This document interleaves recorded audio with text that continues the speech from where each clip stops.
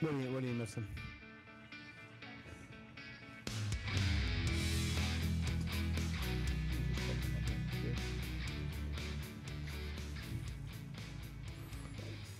Welcome to MZBC, the podcast for April the 22nd, 2024. Joined by my fellow comrades and ministry leader, Sandy Shrey. Hello. Welcome, Sandy. And joined by one of our congregants, mentors, wives, Miss Esther Hamilton. Hello. Thank you. Thank you. We should do that little clapping sound on there. You know how to do that? Our producer. We never use these. You use it. There it is. Yeah, we can't hear it, but it did it, Miss Esther. They just clapped for you. So hopefully it wasn't like boo. So we are beginning tonight a new segment on our podcast we want to call Legacy Talks. We had a little brief intro on Sunday in our worship service where we had a member break down some history from Mount Zion, our church, from his family, his wife's family, different things like that. And so what we want to do with Miss Esther is just find out, get to know her. We know her. I know her probably the best in the room. And I don't even know her that well, and I know her better than you guys. And so we get to know her, just ask some questions, conversate about walking with God and living life and how those different things impact up until this day. And so, Miss Esther, will you just kind of give us just a brief intro? Who are we? Where are we from? Well, I'm the second of 9 children to Purvis and Jeanette Eisler. So I think that's important because when you come from a somewhat large family, it tends to mold you in ways that you're not even aware of. Yeah. So I think that's important. And I think the next thing that's important is that I love the Lord. I am a believer, and I try very hard to live each day with that foremost, not only in my mind, but in my behaviors too. I enjoy people, and because you do enjoy people, you tend to talk a lot. But I hope to temper that with praying more. So it's okay. Yeah. I tried not talking, and it just didn't work. It was almost like being disobedient. Yes. I'm from a small town compared to other cities and other places, and compared to here in Georgia, Niagara Falls, New York. And I lived there my whole life, and I never had any intentions of leaving until my husband started shoveling snow when he shouldn't. And so I said, well, I need to go someplace where there's no snow. And we have a daughter here, and this is where we wound up. Yes. I have a sister who was visiting me. I was going through some health issues, and she's famous for looking things up online. And she found this church and another church. And she said, well, that one's right up the street from me. And so we attended. We came to this church the first day, and I won't call last names, but Paula directed us here, showed us when we got on campus, and we've been here ever since. And the word is preached, and our philosophy is simple. If the word is being preached, don't run away, because you'll find yourself wherever you go. So stay where the word is, and you'll be all right. I think, thank you. I think along the way tonight we're going to hear some little sayings that you could probably write down and use later in life. That's one of them. Wherever you go, there you can find yourself. There you are, right there. I agree. So what, 9 children? Yes. You're second to the youngest? Oldest. Okay, so, yeah. I have 3 younger brothers, or 2 younger brothers and a younger sister, so 3 younger siblings. So I know on the small scale, like what you learned in that, but what is it like around 9? That scene? I know 4 was chaotic for my parents. For your parents? Yeah, we were having a good time. Yes, right. I thought you were going to say for the children. No. Well, I think one of the things that you learn in a positive way is that you learn that people are different. Yeah. Even your siblings are different. You learn to stick together and to support one another, but you also know that you're different. And in order to be a cohesive unit as a family, you have to learn to adapt to those differences. You know, it isn't just because I was second oldest that I could be in charge. You know, it didn't work that way. So you had in the children 9 different personalities, basically, and you had to adapt to that. Different personalities, different emotions, a way of expressing themselves. abilities, and our family is unique in that it runs the gamut from those who are definitely gifted to those who had special needs. And so special needs was a term that came up later in life, but for most of the individuals our age, you took care of family. Yeah. There was no such thing as, okay, well, they have to go here or go there. And so, you learn a lot. You learn to share. You learn to love. And I can go on and on. All qualities that you apply to church life and Jesus. Absolutely. Because they came from him. Yeah. They came from him. You just didn't do this by yourself. Wake up one morning and say, I love you, Keithy, who is the brother unto me, But it was him. And my parents, because they knew the Lord and lived a life, many, many times my siblings and I will say, we are blessed beyond measure. And we did not know how blessed we were until we were adults growing up and realized. I thought everybody called their mother every day. I mean, I just, well, why wouldn't you? That's what I would say, especially as you got older and your parents got older. You still respected them when I was older and got married, even when I was in school. When I went to their house, I would knock on the door because that's their home. I'm no longer there. So even though you're their child, and they'll remind you of that, you don't go barging into their home, So different little things. I love that. Our upbringing was vastly different. Growing up in church as you did. Parents, longtime believers, like they just your whole life. That's what it was. Just basically. And you went to Sunday school. You went to church. You went to Wednesday nights. You went to. We didn't have to go out to go. Just like this couch here, the ladies sat on the couch and we sat on the floor. And that was how prayer meeting was. Oh, I love it. And you would be there every Saturday. There was no I had to go here, I had to go there. You had to go to prayer meeting. And so it was just natural for us. Yeah. And it wasn't that my parents forced us to do anything, but they lived a life that you wanted to be, involved in that. Yeah. We weren't perfect by no means. Of course. Sandy? That's cool. Yeah. So what your upbringing was in church, right? You said that when we had the Easter thing, like you went to a lot of church growing up? Yeah, I did, but not my whole immediate family are believers. Like my parents, I would say, are not believers. They don't religiously go to church. My mom goes to like a 7-day Adventist church, so it's not the same belief as I have, but I do come from a big family as well, so I can relate to like what you're talking about with the whole family dynamics. And my mom was actually one of 8 too. Okay. So big family.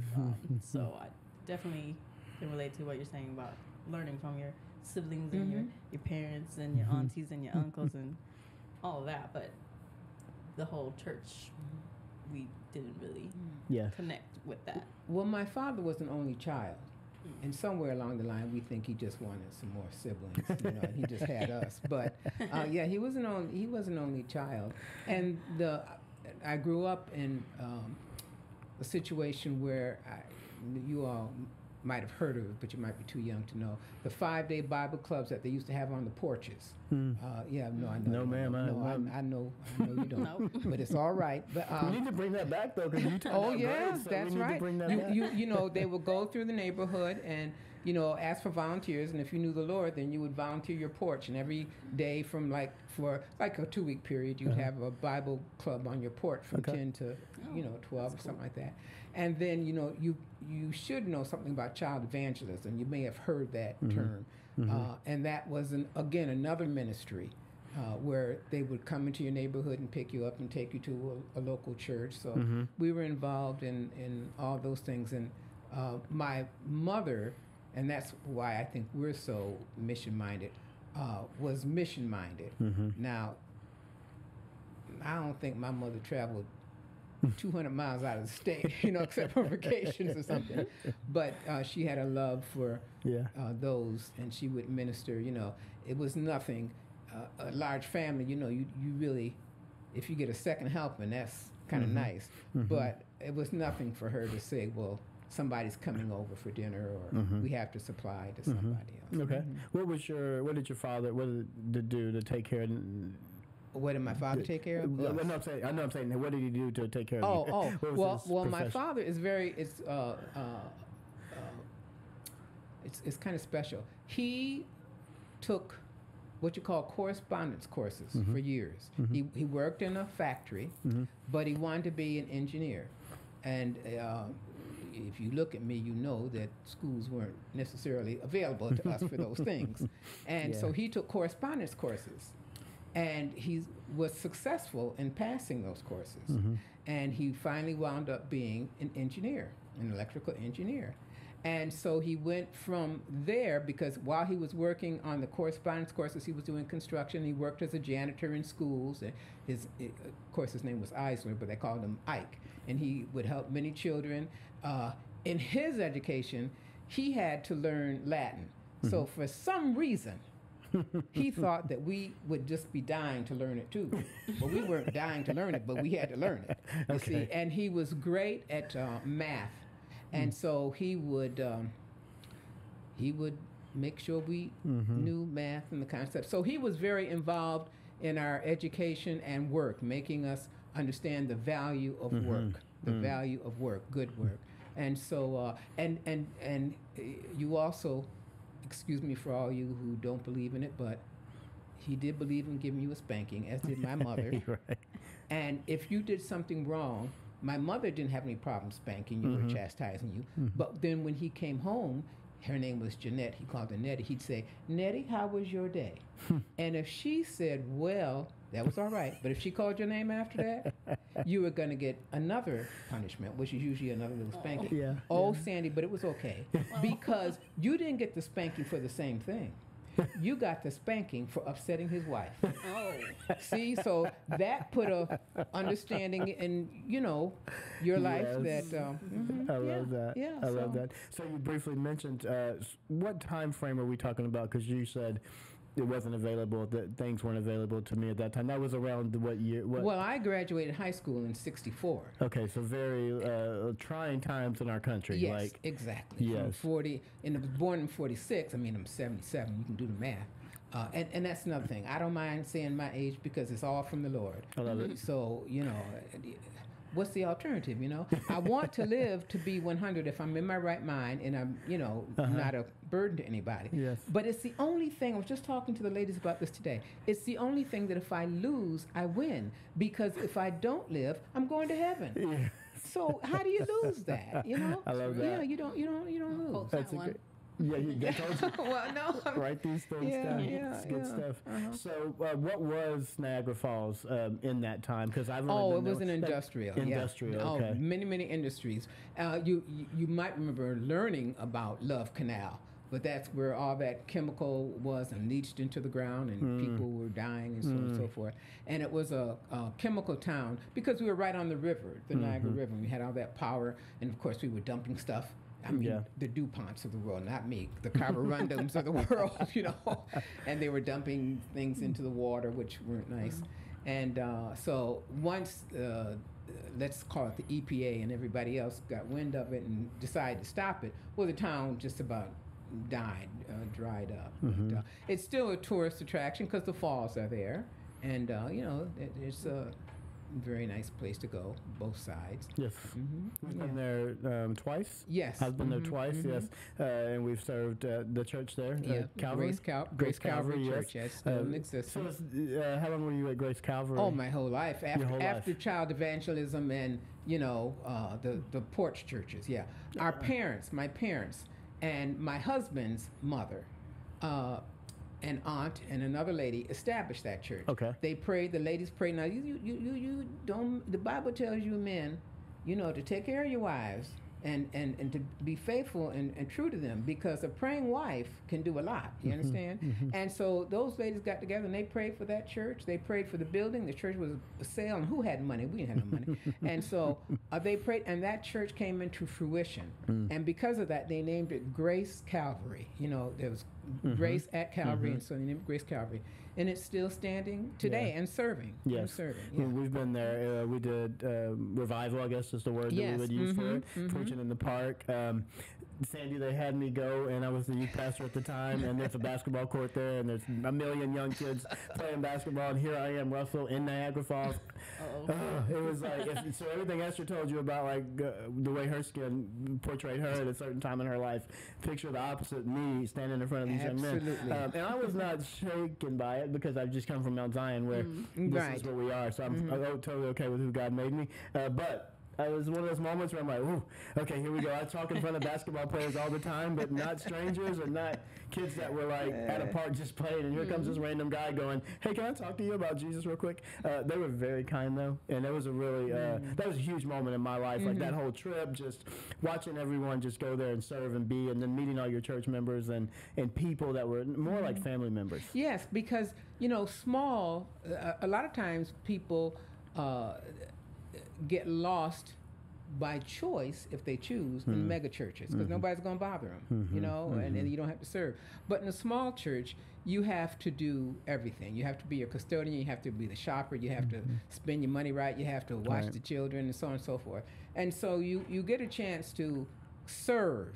A lot of times people make the mistake of going to a church and somebody will say, oh, you work in a bank? Well, you could be a good treasurer. Well, if God didn't call you to be the treasurer, you're not supposed to do that. So in a small church, it isn't so much a title as how you serve, and that's what it to me should be about, how you serve. How you serve. You could get that sense the whole time we were there, very servant-minded, just everyone there that served us. That sounds like I'm cheesy, but I didn't mean to say it that way, but they were. The hospitality, driving, everything involved was a really cool thing. And so how would you, so going from Niagara Falls, early 60s, where it was rough, coming up in a big family where you're learning different personalities, mom and dad are obviously good parents that are trying to work and raise the family the right way. At what part did you know that you met Jesus in that journey? And well, that's easy. When this is for our producer here too, to keep in mind.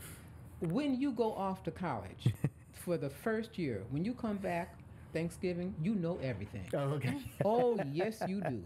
You wonder how you put up with these people who just didn't have a sense of. Yeah, that's right. And I'm sure you went through that when your daughter came home to a degree.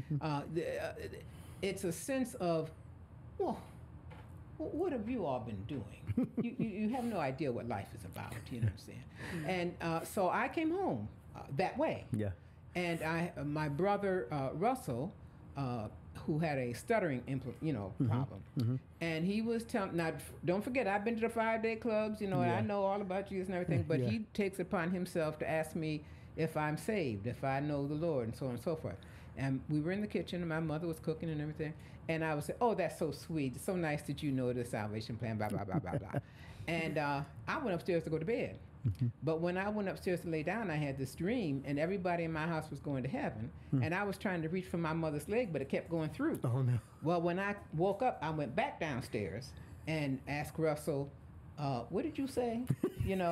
And at that point, he's the one who actually led me to a conscious understanding of Christ and so on and so forth. I had been to 5-day clubs in school. You got out on Tuesday to go to 5-day clubs, and bless her little heart, this little lady of your persuasion, she'd be talking to us about Jesus, and we were just like, yeah. Of course. Yeah.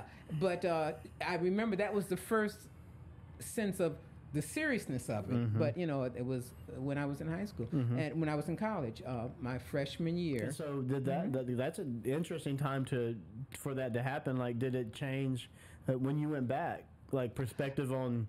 Oh, yes, it did.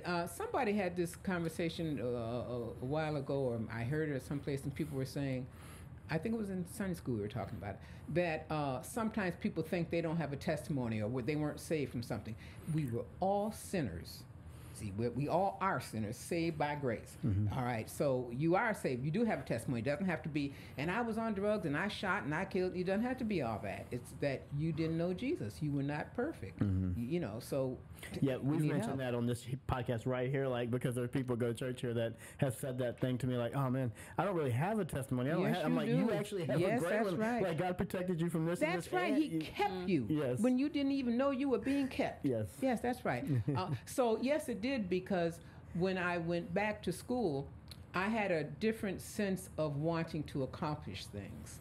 It wasn't that you were just trying to do it for yourself or just because they were giving A's. I had friends who used to tease me about, well, why do you feel you have to get an A? Well, my thinking at that time, before I knew the Lord, was they're giving out A's. You know, They're giving them out. I might as well that's get right. one. Why shouldn't I get one? You know, especially when they give you a syllabus and tell you what it is. All right. So, but when I went back, I realized that I should be serving and working and loving for Christ as I was doing it to Him. And I didn't go back with that the next semester. Of course, yeah. You know, but you grew into that, and you grew into the love of Christ, which is never ending. Oh, the never ending love.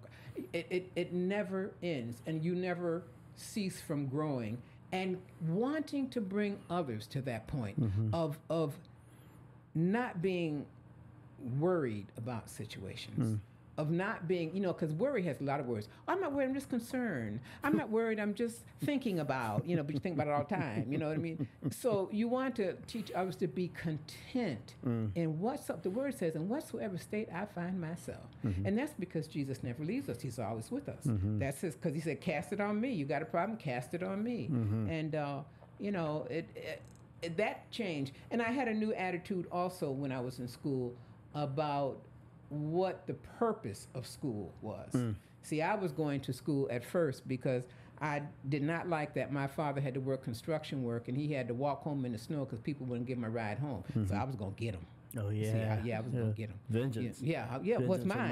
I thought, you know, and then I had to read that, saith the Lord. It wasn't mine. But in those ways, now, you didn't think of it as vengeance. You just thought about, well, they're not going to do that to me. You see what I mean? Yeah. But then you began to realize, again, the mercy and the grace of God, the goodness of God. And it's a lot of, I think sometimes we experience this that in ministry, people are in survival mode from what they've witnessed in their family and saw and are experiencing, kind of like seeing your dad go through that. And so you're like, no, I'm going to make it. Like, that's not going to happen to me. And, and then we forget that we're not really controlling that. And then when we get over that, you see the way God has really controlled the whole thing and got you to that point.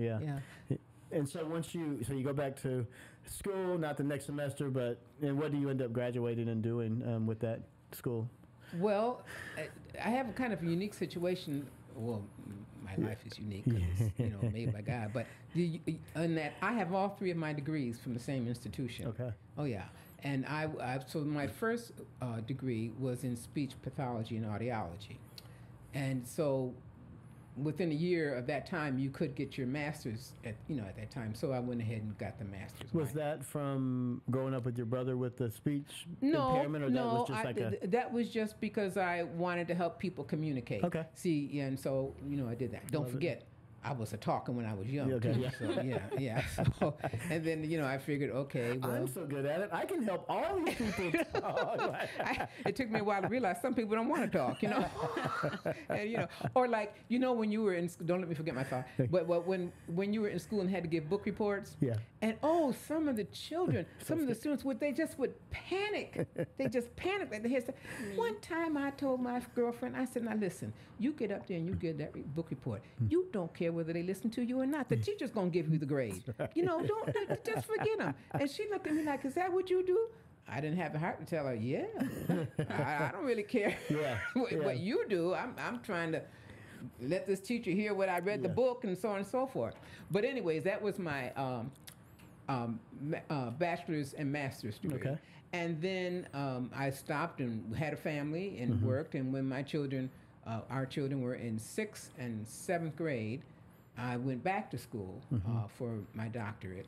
And I only went to school because I liked learning. And I figured, well, if you're going to learn, you might as well get something for it.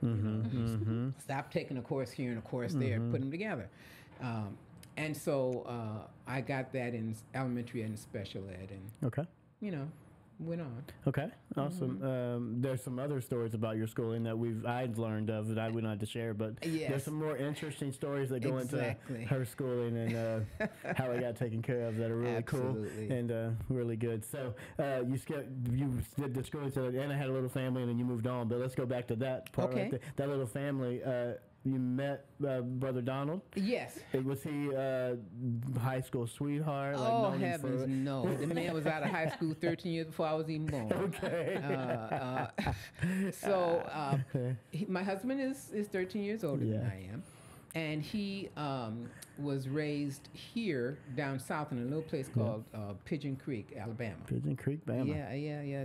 Now they have joined with Greenville, so they don't sound so Okay. country. Pigeon Creek. And I went down there at my first time after we got married at 27, at age 27. First time I had ever been down south. Okay. Because I knew it was not yeah. the place for me to grow up. Right. Okay, so leave that alone. So I met him at my sister's wedding. Someone dropped out of the wedding, and so she needed another groomsman. And his mother and my mother were very good friends. And so his mother volunteered him. Now, Don, bless his heart, was not into weddings and nice little things. see You know, that. he has an extensive education from what we would term the streets. And so he came, he served in that capacity. He would do that for his mother, you know, for his friends. So he did that. Well, I don't know what happened. There are a couple of things that are very humorous about that. But we were at the wedding, and we saw each other every day until the next April when we got married. And I'm going to tell you now, you know, because I'm just talking, so I don't really care. It's the truth.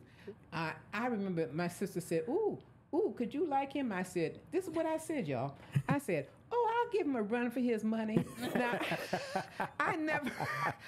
it's not that I had 1,000 dates, you know? Right, it was that's just an expression. That's right. And here comes guys saying, yeah, you're going to give him a run, all right. You already caught, you understand? But Don, I tell people, as much as I knew what love was, I loved him. And I still love him. So I can't tell you, 13 years, did he graduate? Well, you have a college. I couldn't. All those things are worldly things. I don't try to address those. And if people are bold enough to ask me, I tell them to ask God. You know, because I don't have an answer for you. I just know I love the man. And it's been now April 3rd. It was 52 years we've been married. Amazing. 52 years. So. Amazing. Yeah, he was a soldier in the Army. Oh yeah. He was in paratrooper. Paratrooper. Yeah, paratrooper. Yeah. So, Well, we went across country on a vacation, and I was gonna jump out the plane, and it was a cloudy day that day. remember. Yeah, broke my heart. But he but Sandy, the thing was, after that, he told me he'd been praying since he heard about it. But he didn't tell me because he didn't want me to be mad all across the country. Oh. But he was praying. He said, "You jump out that plane and hurt yourself, and I'm way over here." So I forgave him. And I think, if my recollection is correctly, 2 children. Yes. 2 children. A Yes. son and a daughter. Son and a daughter. Yep. How far apart are they? Just a year. Just a year apart. Okay. Yeah. My parents,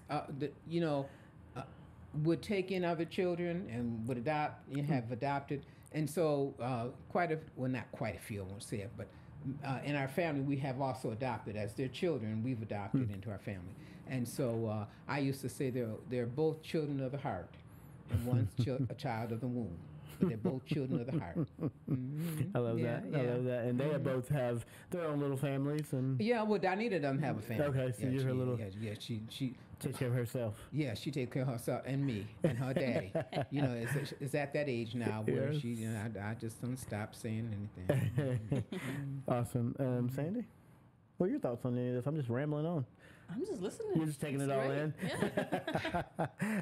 So I think one of the hardest things for Pastor Russell, I'm 46, which is always, when I say I'm old, people like Miss Esther roll their eyes at me and tell me, you don't even know what you're saying and all this. So I tried to stop saying that. But I'm at that point in my life where, like you said, my daughter is a freshman in college and my son is a freshman in high school. And I've been the lead pastor for 3 years now. And so it's like you get to a point where you feel like people think you know more than you know. And you are in situations where I guess your faith is not put to the test, but your faith and ability to share it and encourage other people is being stretched to the limits at points. How in your life, knowing 9 different relationships as brothers and sisters, godly mothers and parents growing up, but striving to overcome the things of racial inequalities, like fueling you on, and then you meet Jesus and you're like, wait, it's way more bigger than this, and I have a whole nother passion now.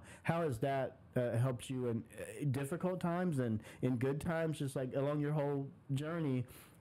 That foundation, like, what does it do? I think it's a long question, but the answer is simple. Sorry, yes. No, don't be sorry, because I mean it explains what the question is. I think the answer is that you have to realize that you're nothing, that you don't have the answer even when you think you have the answer. And when you think you have the answer, you're going to cause more havoc than what it is. And a lot of times, sometimes we spend time when we haven't reached a certain level yet. We spend time trying to figure the situation out, trying to give an answer, instead of saying, I'll pray for you, or I don't know that, but I'm willing to pray. We have to admit that we don't know. It's all right to say we don't know. In a job situation that, the majority of my life, whenever I've had people under me, the first thing I say to them is, you don't know everything, and I don't know all the situations that we're going to face. You feel confident when someone comes to the desk and say, well, I don't know, but I will research that for you and get back. That's what we as Christians should do. I don't know, but I know a God who does. And the more you trust God, the shorter your prayers become. Because you're not telling God, well, such and such and such, and, well, he did this, and no, she did that, and it's not working. You stop. And so I think that what happens is, for me, I've learned that I have a lot of thoughts in my head. Lord, mercy, I have a lot of thoughts in my head. But I have to run them through the Lord, and I have to have people run them for me through the Lord. It helps to have people to run thoughts through. Yes, absolutely. yes. I have several people like that in my life. I will send a text to and say, hey, can I say this? And they'll most of the time say no, but at least I got to say it to them, so I get it off my chest. Right. Can you think of or recollect like any time in your life that was like a major thing where you had to, like, your faith was it, like you were, I'm in, God, this is you, or it's not happening, like just anything? It could be job related, it could be mom, husband, wife, all those things, just, or all of it. Well, I see, that's what I mean. I believe it's all of it. All of it was one. Yeah. Well, you mentioned, that you're older and you have children now, all right, who are your daughter in college. Up, yeah. And I remember saying to our son, at 16, I said, well, now, you're 16. It's the first time you've been 16, and it's the first time that I've been the mother of a 16-year-old. So we're going to make mistakes, Now, I could have said that at 13, 14, 12, and everything else, but at 16, he needed to hear that. And I said, but the reality of it is, we're the ones as parents who are going to have the final say, you understand?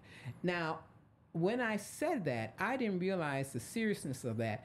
And I think, if truth be told, I went through 10 years of, Lord, what are you doing? Before he said, I'm doing what I'm doing. And when I got that peace, you understand, I was able to look back and say, how foolish were you? The Lord was there all the time, but that was the journey my son had to take, and the journey I had to take, and the journey everybody has to take. We can't judge everybody's journey, anybody's journey, because it's their journey from the Lord. One of the things we've been going over recently is a study about Lord Changed My Attitude on Wednesday nights, and one of the things that he said in the first week, it was replace a complaining attitude, but he was saying, whatever your thing is, like whatever God has you going through, whether it's a 16-year-old or a parent of a 16-year-old or whatnot, he was like, that is the thing that God is using to grow your faith. Yes. And so instead of trying to, God, why? What is happening, and how can I get out of it? Just in that moment, so, okay, God, this is my first time. What am I trying to learn here? And so it's the progressive sanctification that I was talking about on Sunday, I think that continues up. I think it's still happening in your life, right? Yes, absolutely. You never arrive. You arrive when he calls you and you're in heaven. Then you won't be down here to know that you arrived. Yeah. You'll be up there. Yeah. You see? So you don't do that. It's a great relief if you truly believe that you know the person who can carry you through this life. It's there's nothing on your shoulders. Now, that doesn't mean the world doesn't throw things at you. That doesn't mean that sometimes you act foolish, meaning myself, that I act foolish. But I have a God who is willing to forgive me. Yeah. I have a God that I can go to. And I guarantee you, you don't make the same mistake time after time after time. Because that punishment, that discipline gets a little harder each time, you see. And you will find yourself in a bad way. And most people don't like to be hurt in any Right. kind of way, whether you're talking about physically, financially, mentally. They don't want to be hurt. That's right. And so you learn that the Lord means business. And if he says do, you might as well get on with doing it. And if he says stop, then stop. Yeah. So the degrees from the same college, all the way up to master's degrees and PhDs, and what profession? What are we doing? Like, what all these years? What were you doing? Oh my gracious! Many things. Yeah, I was. When I first started out, my little 16-year-old job was sewing. Because Okay. when you're from a large family, now this one sews and she does all kinds of crafts. She thinks I don't know it, yeah. And she crochets. Oh, and she does stuff. crochet. Yeah, she crochets nice sweaters. and Yes, all- yes, seen yeah. those. You see, you don't have to talk a lot. If you have eyes and ears, you can hear and see a lot. You know what I mean? So at any rate, and you know what skills people have, and Yes. eventually the Lord will use them. But my first job was a job for the 4-H, and I was sewing. I was a sewing instructor, and at 16, and I remember going to school with some material, and a Millium lining was just coming out Okay. at the store, and so everybody was making aprons, and I bought my lining and some wool, and her name was Miss Prunette, was the teacher. Miss Prunette said, "Esther, what is that?" I said, "My mama said I had to make my coat, and we're in a coat." Yeah. And she looked at me, "We're making aprons." My mama said I had to make a coat, Right. and she didn't realize that, my mother, grandmother, and everybody, they could sew, Yeah. So we got the coat done, and, but that was my very first job, teaching other children Okay. how to sew.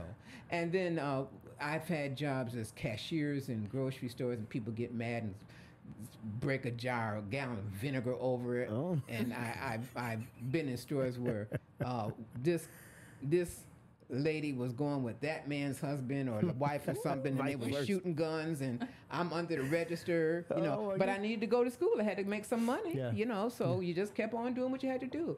So Now, I you said you got your degree from the same school. Did you say the name of the school? Oh, I'm sorry, the University of Buffalo. Okay. The University of Buffalo, Okay. yes.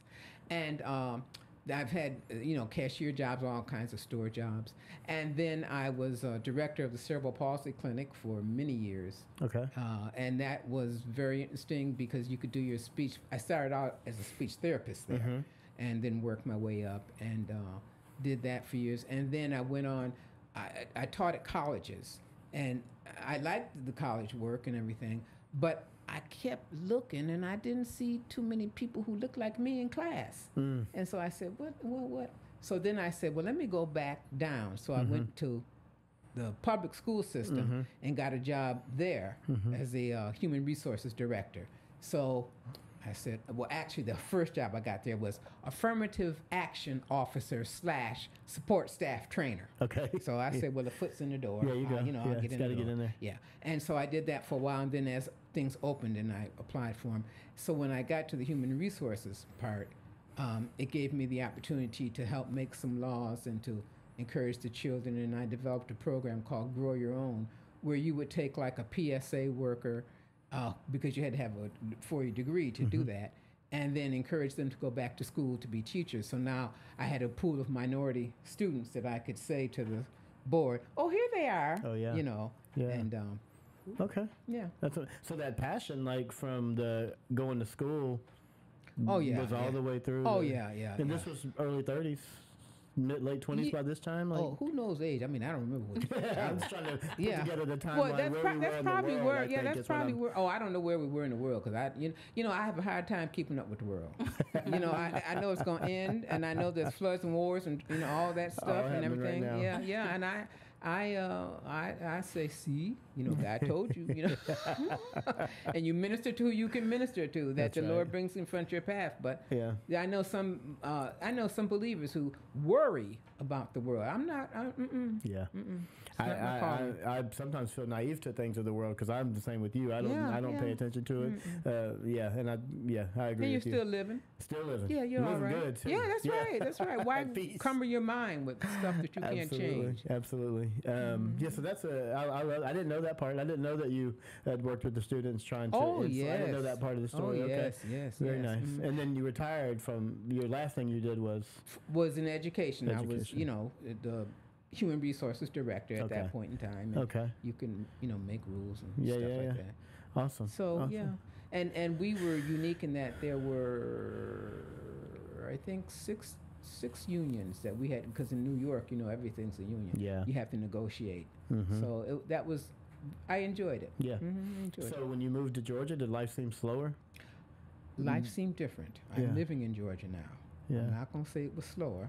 It was different. It was different. Yeah. It was different. It just seems like New York is so fast-paced. Even when we were around Niagara Falls and different things, it was just everything is so fast-paced. And when I went a couple of months ago, well, now it's a lot of months ago, but my brother went, it was just so busy. And, Georgia just seems a lot more. It's a different pace. That's really what it is. Yeah. And because of that, I never sought a teaching position down here because I knew I'd be fired.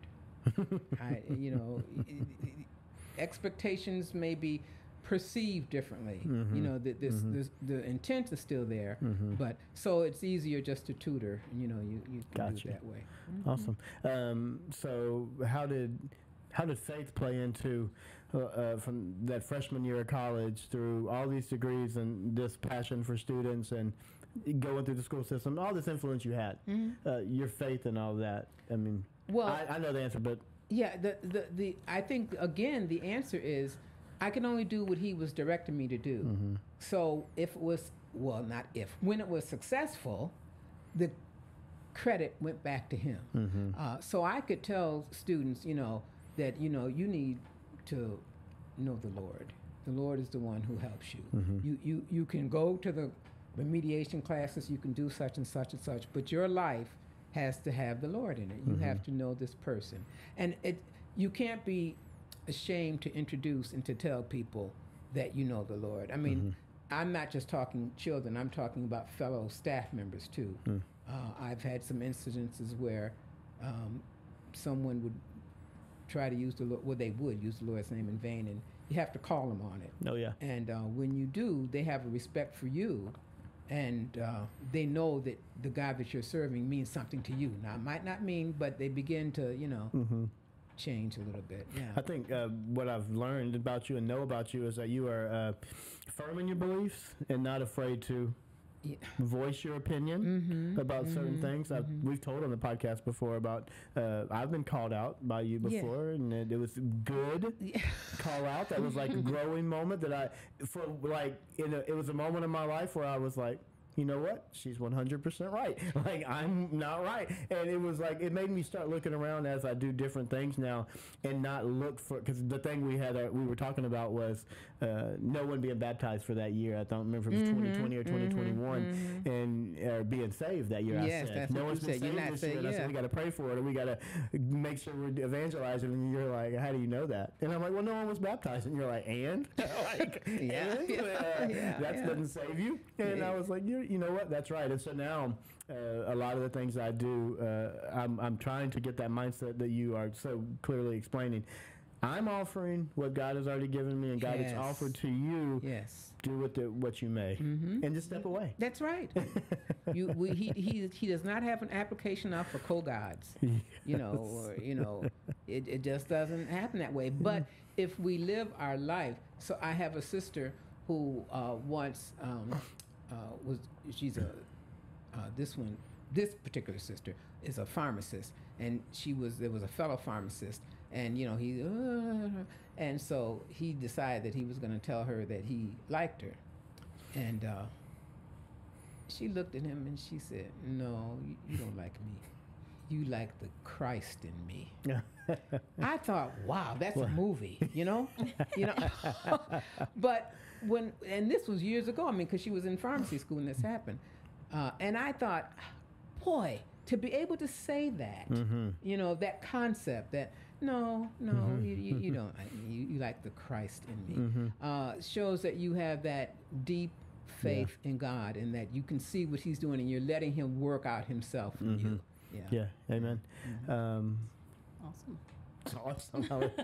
Sandy's the one-word commenter tonight. Awesome. That's great. I mean, I do have a question. Oh. I mean, it's rare we get to like sit and have a chat, because life. But so I'll use this opportunity to just ask you some questions, because why not, right? Right.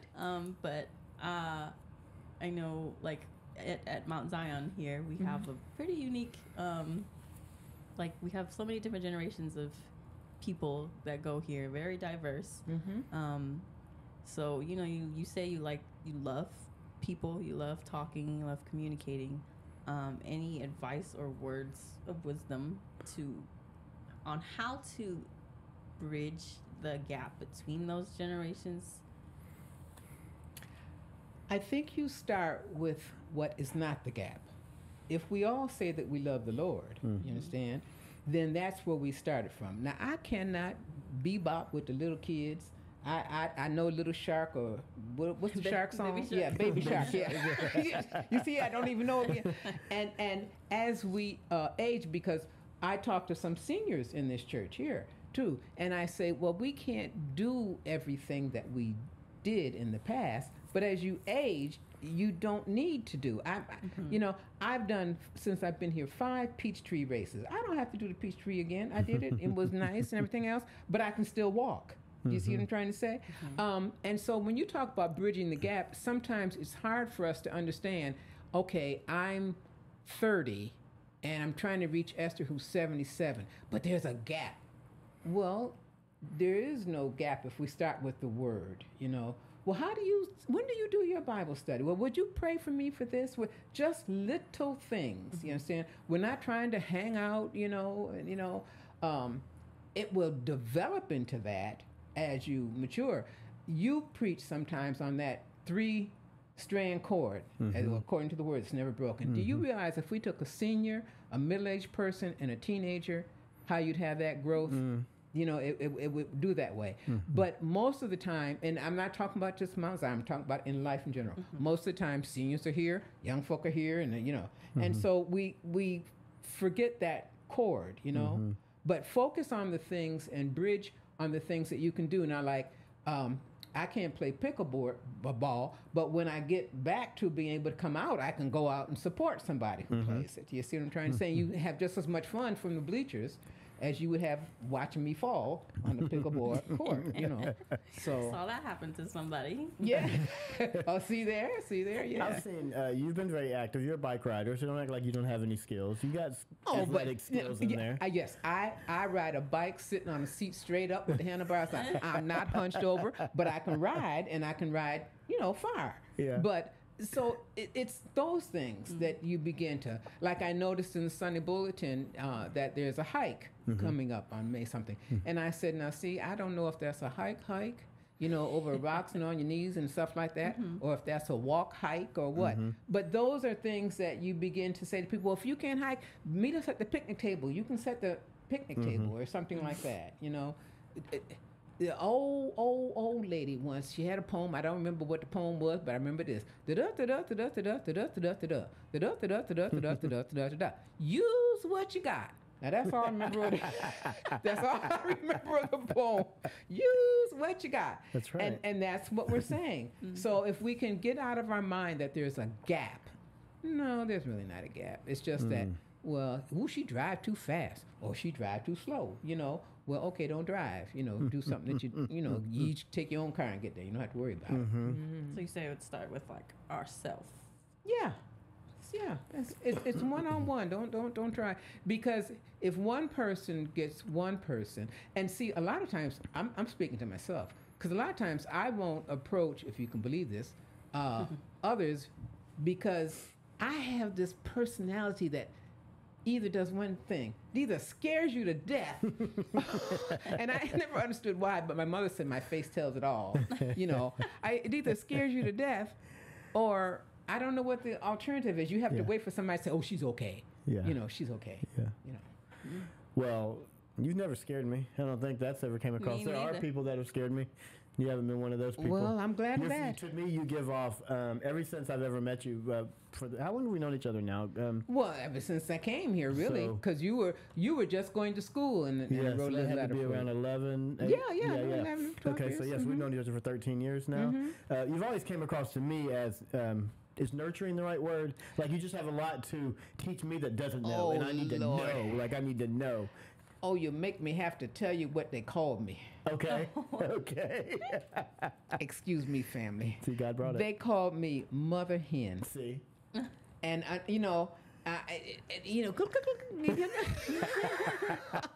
and I used to, it didn't bother me. Yeah. Yeah. Because that's what you're doing. You're trying to gather and then spread out. Absolutely. I would believe that, knowing you now, Mother Hen. So a lot of this that you've been talking about goes into what her question goes into also what is a huge part of the Christian life is just the relationship part, the community part, being together. You fought harder battles than we're even fighting today. Not only race, but being a female in those days, I'm sure it was a lot harder than it is today, and all these things. So how do we keep that passion? I know we keep it on Jesus. I know we preaching the gospel. I know that. But was it Isaiah that was the weeping that was so long? Jeremiah, so long, and no one ever Jeremiah came, and we see people converted. We see people lives changed a lot more than they got to in that day. Just some words that would keep, because you've had to have perseverance, longevity, more than I have. And so I think I understand what you're saying, and I think the answer is simply don't assume, don't presume. Either one is wrong, you see. And we spoke about it a little bit earlier when we said somebody's path is their own path, you understand? And we do not have the luxury of knowing the past or the future for ourselves, much less for them. So a lot of times we want to say, I can't believe they're doing that or something like that. We can't do that judging. Just commit that person in that situation and your response to them to the Lord, and realize that God created everybody. He knows their path. We don't. And we are trying to be co-gods when we try to say, well, that's we don't know. We don't even know who's saved. That's right. I know if you say you saved, I can say she's saved, but I don't know. That's that. right. That's so right. who are we to try and judge? So one of the things I would say is just recognize, as I said, almost at the beginning, we don't know anything. We think we do, and learn. It's just such a peace, being content. Yeah. And that's something that you have to learn. The quote on Friday night Wednesday night that we went over was godliness plus contentment equals great gain. Great gain. Yeah. Great gain. Yeah. When you hear that great gain, like what comes to your mind? Great gain. Everything. Goodness and well-being in all situations. Whether it's what you eat, what you wear, what your clothes, what your weight is, where you live. Great gain in all things. Because you could be a lot worse. You could be in a lot worse situations. There are people who are in worse situations, and they're waiting for their great gain from the Lord. Where they are might be their great gain, but see, our feeble eyes, oh, that's so sad. No, it's not so sad, you see. And so godliness with contentment. Godliness without contentment, you got nothing. You got nothing. Just got really good behavior. And maybe not that. and with contentment, you don't get that unless you have godliness. Yeah. So you gotta, great gain. It's plus equals. It's math all over again. Amen. Yeah. I think your testimony and story is a life of great gain from the perseverance from as a child to a teenager to striving through college and as a young mom and all those things. I mean, great gain is what I've witnessed from afar. Well, praise the Lord. Yeah. That's encouraging, because sometimes you wonder, have I lost my mind? But I think that's the podcast we had a couple of weeks ago. Was like, are we annoying? Are we the ones that have lost our minds? Like, is everyone else the same ones? No, you haven't lost your mind. No, you haven't. I think it goes well with the scripture that we went over this Sunday. I wanted to read it just so we're all on the same page. But this is what I believe. What your testimony, your story, all these things are evident at some point, and it was what Paul was telling the people in Colossae.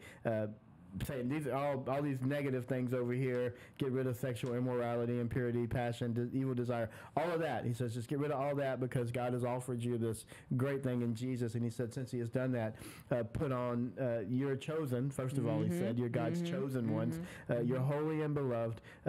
Put on compassionate hearts, kindness, humility, meekness, and patience. And he said bearing with one another. And over all those things, he said that we are to show love. That's right.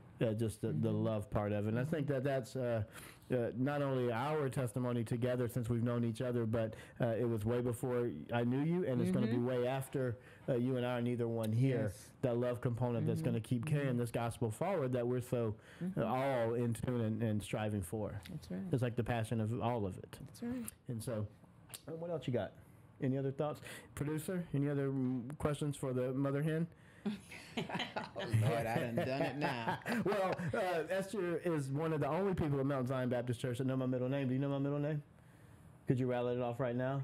No, you can't. No, you said it before. I've said it before, but when I was telling you that she's the only one that knows it, do you remember it? No, yeah. So we have this little thing. Like when we got to Niagara Falls, all these people were going, Sister Jane this and Sister Jane that and Sister Jane this, and we're like, who is this Jane lady? Like we don't even know we don't know a Jane. And it was her. And so I said, well, who is this? And so Esther Jane is her name, and so I just started calling her Esther Jane just out of fun because we're close, and so now she calls me Russell Joseph, and Joseph.